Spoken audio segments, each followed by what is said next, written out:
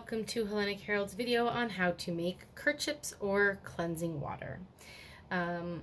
Cleansing water is great to use before a ritual to maybe like wash your hands, or I actually put it in a spray bottle, so I'm like just kind of spray it on myself after, of course, I've actually physically washed my hands and washed up, as just one final cleanse before coming before the gods. In addition, I actually also use it to clean my altar spaces when I'm doing kind of my cleanings of them to kind of purify the area. So it's just a really great cleansing and purifying water. Now what you need to make Khernips, and I might be saying what you need to make cleansing water, is you're going to need a bowl to put your water in and to make it in. And so I'm actually using this beautiful bowl that was made in Greece, and it's just really pretty.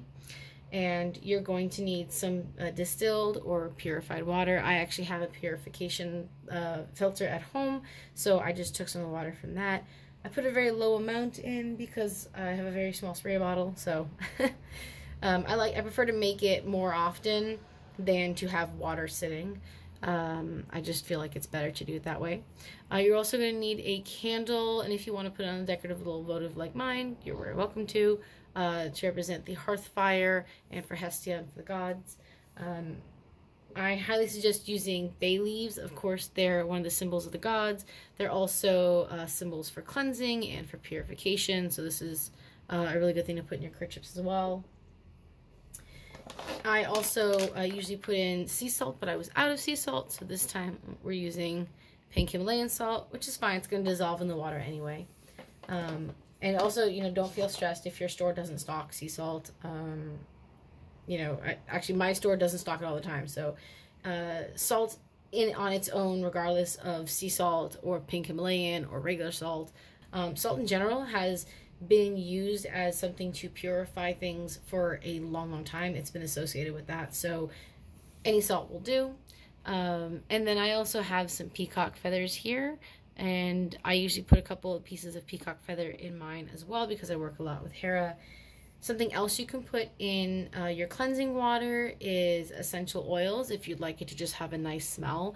That doesn't do anything as far as the cleansing, but it does make it nice and pleasant to smell, pleasant to use. So we're going to go ahead and light our candle now. Oh, and of course you need matches. Sorry, forgot about that bit. With candle must have matches. There we go. Hestia, goddess of the home and hearth, first and last born daughter of Rhea and Kronos, we welcome you and your brothers and sisters, the gods, the Olympians, the immortals. Come now and be welcome here. And so I'll just go ahead and use that same match that I just used to light that. And we're going to take, now this is like our hearth fire. This is a representation. We're just going to let that burn a little bit, and we purify this water and cleanse this water in the name of the gods, in the name of the Olympians. I'm going to go ahead and also put some of my pink Himalayan salt in.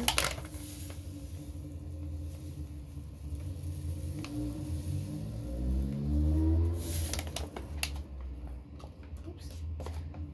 Now, how much you put is completely dependent to you. I'm trying not to spill the water. So I'm just putting like a little pinch in. I actually want to put in a little bit more. This container is not easy for me to get salt out of.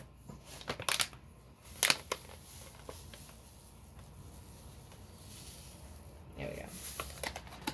So I try to put in like half a teaspoon. It's not that much. And as I'm putting it in, I'm going to ask the gods to make this water pure and to cleanse anything that it touches.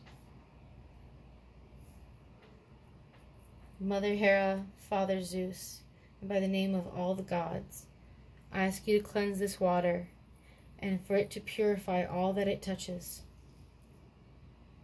I thank the gods for all they have done for us and ask you to continue blessing us as your children and to allow us to have this water as a way to make ourselves clean, to come before you. Now I want to note here that I'm not following any script. I'm actually just doing things off the top of my head.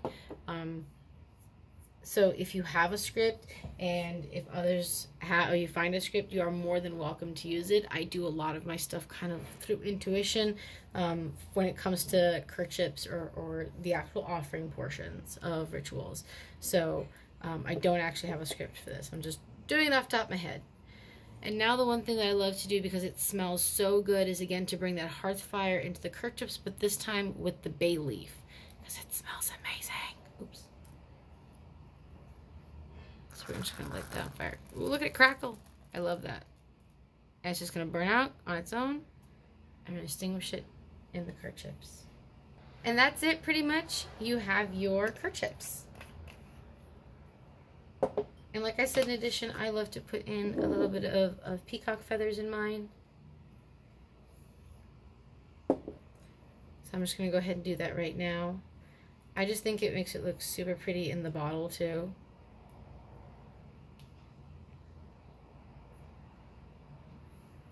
I only put like a couple because I don't want to waste these, you know.